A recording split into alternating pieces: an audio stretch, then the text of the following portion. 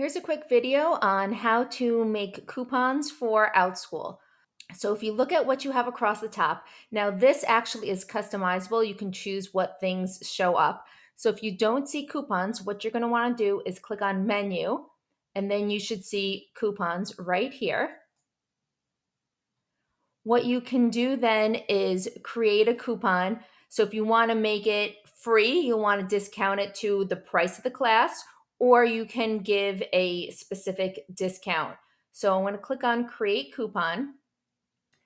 Don't worry about what it says over here. This section right here automatically generates unless you want to put something specific there, which you don't need to.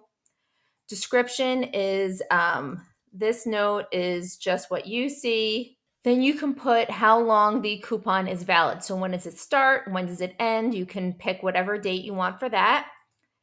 Then you can choose the amount that you want the coupon to be. So it could be as little as $1 all the way up to the value of the class.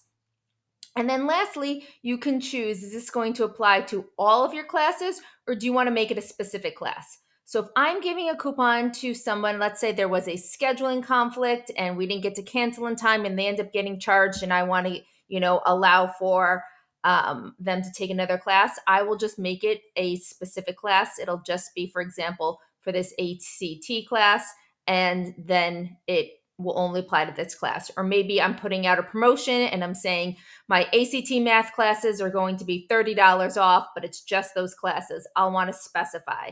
You can specify more than one class. So maybe I say all of my ACT classes are on sale, and then there's a coupon. Then you can go ahead and click on create coupon, and that coupon will then show up.